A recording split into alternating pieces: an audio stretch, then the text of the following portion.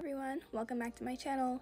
In my last repaint video, I shared with you guys how I created my strawberry cow repaint, and I've been getting a few requests to show you guys a closer look at how I created the skirt for this doll. So in today's video, I want to share with you guys how I created the pattern for the skirt and how I put it together. I'll be sharing with you guys the measurements that you'll need if you'd like to recreate the skirt for Monster High, as well as some advice on how to adjust the pattern if you're interested in creating it for another doll. So without further ado, let's get into it. This skirt is pretty beginner friendly and the pattern is really easy to recreate. All you need are a series of rectangles. The first rectangle that we're going to use is for the main skirt panel. Mine is 7 inches long by 3 inches wide. The straps of the skirt are optional, but for Monster High I used panels that were 2 3/4 inches long by a 1/2 inch wide. Next, we're going to create a waistband for the skirt. Mine is 3 inches long by 2 1/2 inches wide. The crisscross lacing detail is also optional, but if you'd like to recreate it, you will also need some smaller panels that are 3/4 inches long by 2 1/2 inches wide. For the lace detailing, you will also need some silver hardware. I'm just going to be using some silver jump rings for that, and some very thin satin ribbon. Finally, the skirt will also need a closure. I'm using some self-adhesive Velcro that I picked up at my local craft shop. Since the pattern is all simplified rectangles, it's really easy to adjust it for different types of doll bodies. Here's what to do if you'd like to recreate it for another type of doll. Start with the waistband.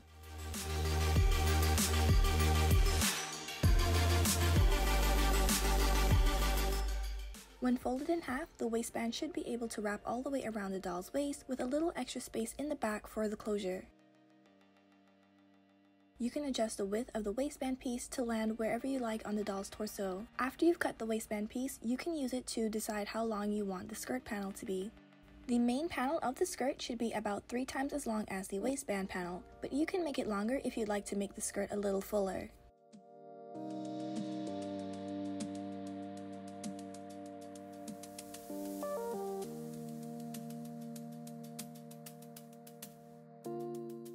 To get the width of the skirt panel, which is going to be the length that the skirt lands on the doll, start by measuring at the doll's belly button.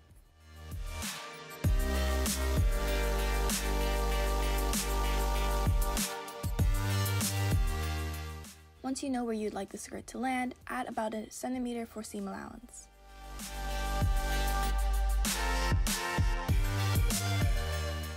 The optional waistband pieces that will hold the decorative lacing later are each about 1/3 of the length of the waistband panel and half of the width, since we won't be folding those in half. The straps of the skirt are also optional, and they depend on where you'd like the waistband to land. Start by measuring where you'd like them to be attached and go around the back of the doll. The width can be adjusted to support the frame of different types of dolls.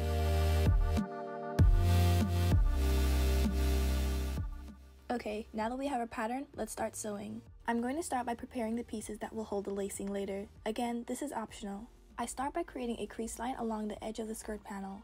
Using a very large needle, I create 4 holes going along the crease line, spaced apart for the size of jump ring that I like to use.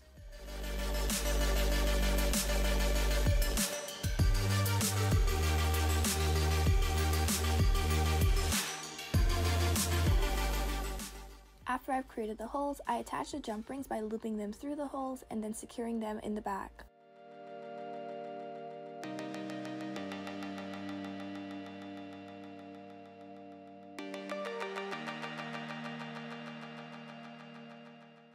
When both panels are prepared, we can sew them to the waistband.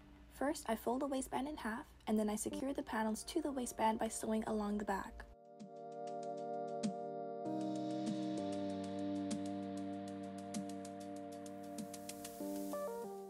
I refold the panels along the crease line and secure this piece down to the waistband as well. You can use a more decorative stitch for this if you'd like.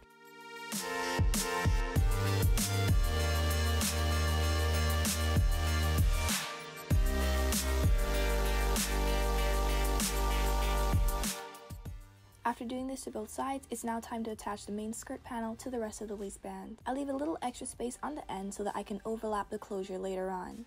For the strawberry cow version of the skirt, I added some lace to the bottom of the skirt panel before I started sewing it together. I'm going to be skipping that step in this one. As I sew the main skirt panel along the waistband, I create small pleats to help use up some of the extra room.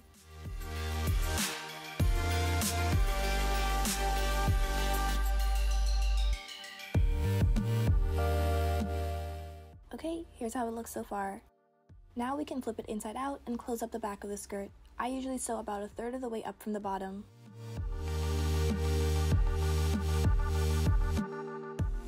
Try the skirt onto your doll to make sure that it fits correctly and to see where you'd like to put the closure.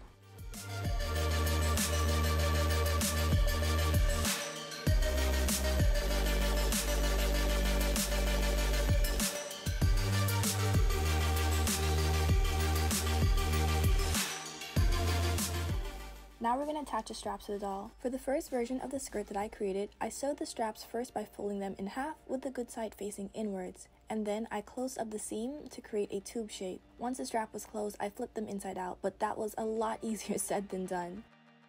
For this version of the skirt, I'm going to take a slightly different approach. This time, I'm going to fold the straps in half with the good sides facing outwards, and I'm going to be using a very small stitch length and some lace to secure them.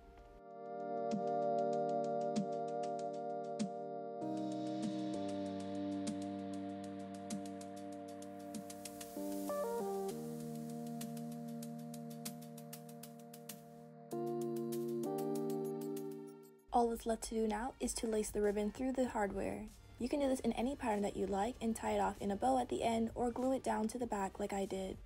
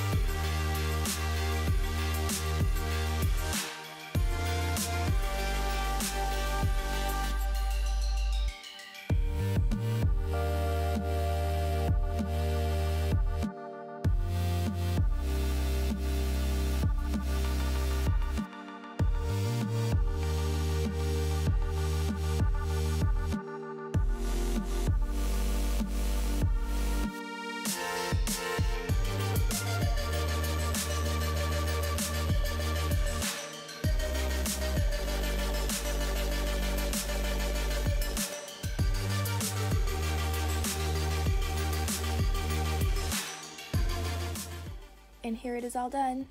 Let me know what you guys thought of this sewing tutorial in the comment section down below, and if you'd like to see more videos like these from me. If you recreate this skirt, I'd love to see it, so please tag me on Instagram. Thank you guys so much for hanging out with me today, and I hope to see you next time. Bye!